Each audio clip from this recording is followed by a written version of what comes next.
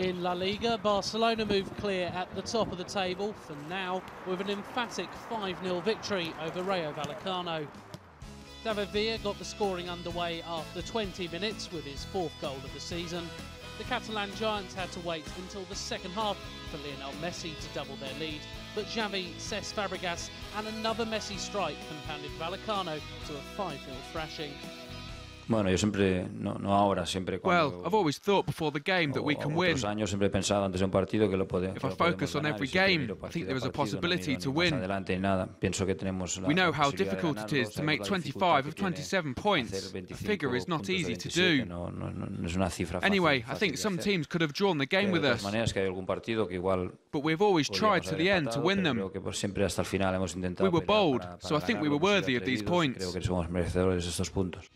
In the day's other games, Malaga could only draw away to Espanyol, while a Salvador Sevilla goal gave Betis 3 points against Valencia.